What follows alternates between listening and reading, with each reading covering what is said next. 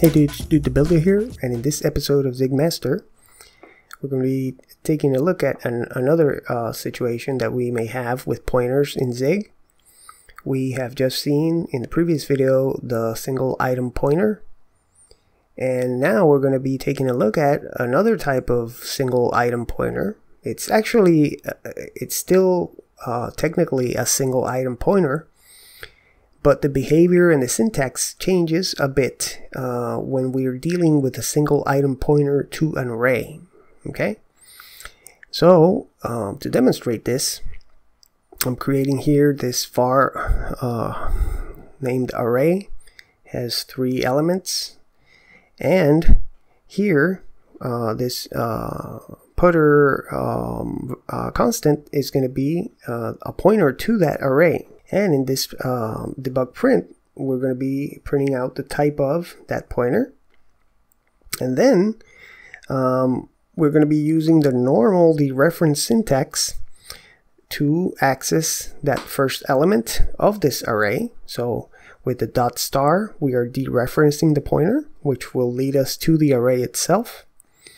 And then we're using this indexing or the subscript operator to access the first element, which would have index 0.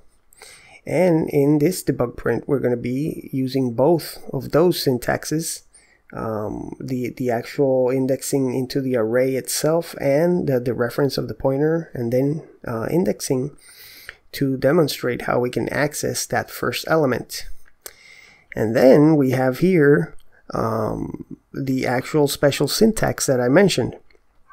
That pointer, when you have a pointer to an array, you can skip this dereferencing with the dot star and go straight to the indexing operation. Okay, so here it may look as if this pointer would be the array itself, but it still is a pointer to an array. It's just that the Zig language allows you to use directly this indexing syntax on the pointer for convenience. Okay, so here we're going to be accessing the second element, which would have index 1, and we will be setting it to 10 because we declared the array as a var, so we can mutate it. And in this debug print, we'll be using that indexing syntax on the pointer and on the array. So let's take a look at that. Let's do a Zig build run, and as you can see, the type of pointer is a pointer to an array of 3 U8s.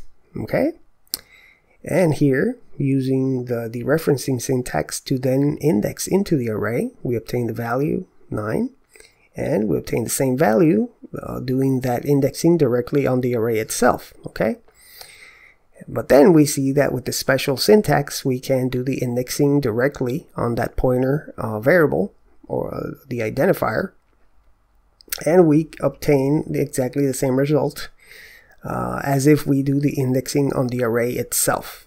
So that's a convenience syntax that Zig provides us, so we can work with pointers to arrays basically as if we had the array itself. Okay, what we're going to take a look at next, here we're defining a single item pointer. We're using here the address of, but in this case, we're taking the address of the first element of the array. Okay, so it's not a pointer to the array, it's a pointer to the first element, so it'll be just a normal single item pointer. And then we're going to use it dereferencing here to set it the value to 99. And then we're going to see what's the type of that pointer, and then we are going to use the dereferencing syntax and here the indexing with our previous pointer and directly on the array to compare the values that we obtain. Okay, so let's save this, and if we run this, we're going to see that in effect the item pointer is a pointer to a U8. It's not a pointer to the array, it's just a pointer to one of the elements which are of type U8. And here we set the value to 99, so that's what we get when we dereference that pointer. And that's exactly what we get when we use the indexing operation on our previous pointer to the array and the first index 0. and directly on the array. The index 0 is also 99. So we basically here are dealing with exactly the same value in memory. Okay. Next up, with this code here, what we're going to do is we're going to be doing a debug print, and this time we're going to be using this format specifier here, using the asterisk in the case of our taking the address of the array, and in the case of our pointer that we had defined previously. We have to use this format specifier, because if we don't, then the print formatting will try to print the array itself, given it treats arrays and a pointer to an array in a special way. So this asterisk is telling the print formatting system that we want to actually print the pointer itself in the case of the pointer to array, and here the previous one that we had. In the case of the single item pointer, we don't have to do that. We could do that also, but we can just leave the format specifier empty as we do here, and it'll print the pointer itself. Okay, so if we run this now, we're going to see that in our first taking the address of the array, we have indeed an array of 3 U8s at this address here. In the case of our pointer that we defined previously, once again, we have that pointer type. It's pointing to an array of 3 U8s at the exact same address as we have here. Okay, that's what we would expect. And in the case of our single item pointer, since we're pointing to the first element of that array, the type is U8, but the address is once again the exact same address. Okay, the first element of an array will have basically the address of the array itself.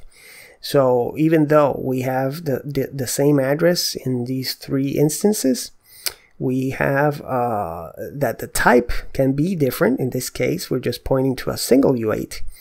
And these other 2 cases, we're pointing to the array itself. Okay, so that's an important little detail to keep aware of.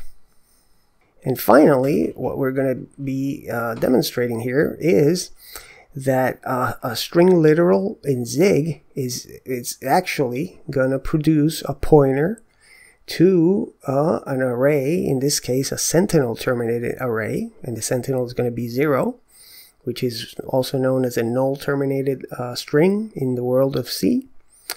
When we have a string literal like we do here in Zig, that's what's going to be produced. In the type of this variable here, this const hello, is going to be a pointer to an array.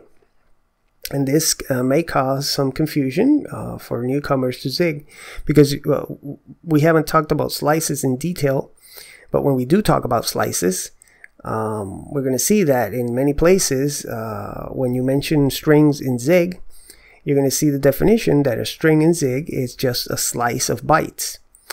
But in this case, you have the situation that when you have a string literal, as we do here, that's not going to actually, unless you specify that you want a slice of bytes, the default type that's going to be applied to this is not going to be a slice of bytes. It's going to be a pointer to a sentinel terminated array. Okay, so that's the cause of some confusion to newcomers.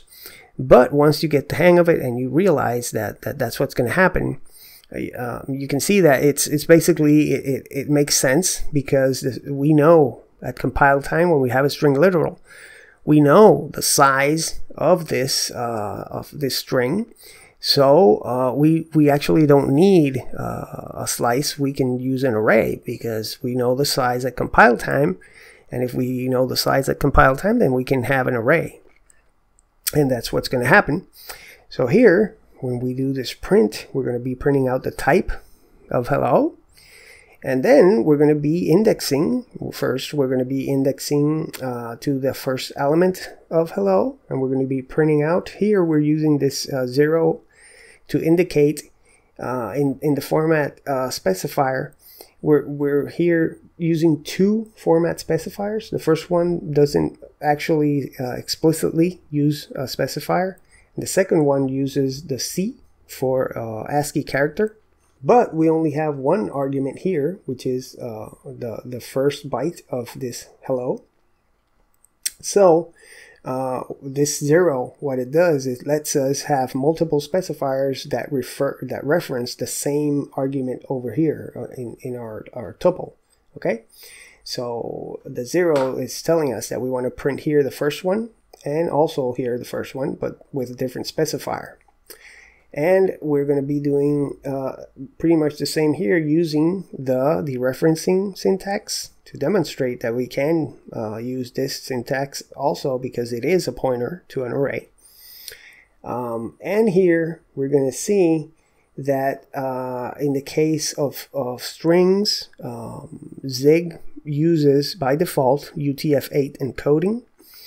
And as you can see here, this second letter isn't a normal E, it's an E with a grave accent.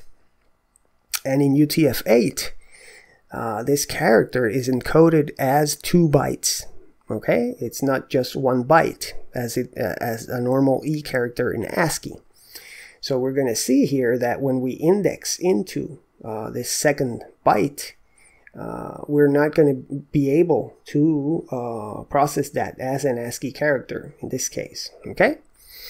And here I have this commented out because if we uncomment this, we're going to get an error.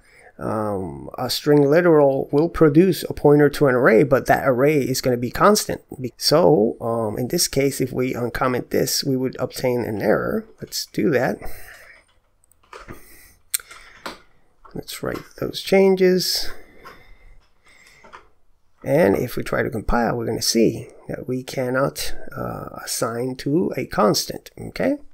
Let's change this back. Let's comment this out. Now let's save this. And let's run this again.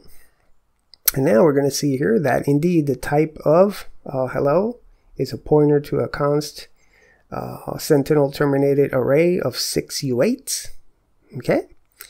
And here we are printing out the first item of that array.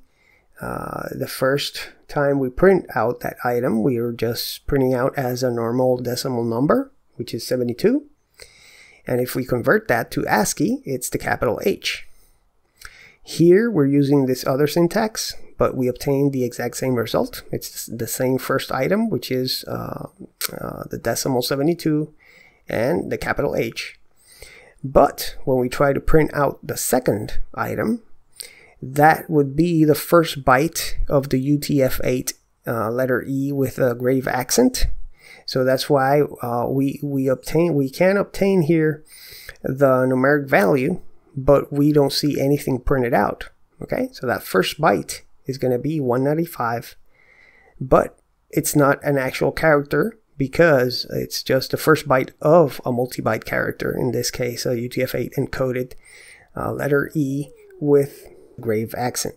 So you have to be aware of that when you're dealing with string literal, treating it as an array, and you plan on doing some indexing operations.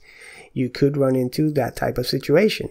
UTF-8 encoded text, although it is a superset of ASCII, you will have characters that once you pass that ASCII boundary, they will be multi-byte characters, and you can't work at the byte level. You would then need to work at the code point level, at the Unicode code point level. And Zig, the standard library, has a Unicode namespace that has functions to work with that. Okay. And that'll be all for this one. I just wanted to demonstrate that when you have a pointer to an array, you do have a special syntax for indexing that's available. And also this situation that we have with string literals, okay, that they produce a pointer to a sentinel terminated array. So I hope you find this useful. Do the builder here. I'll see you in the next one.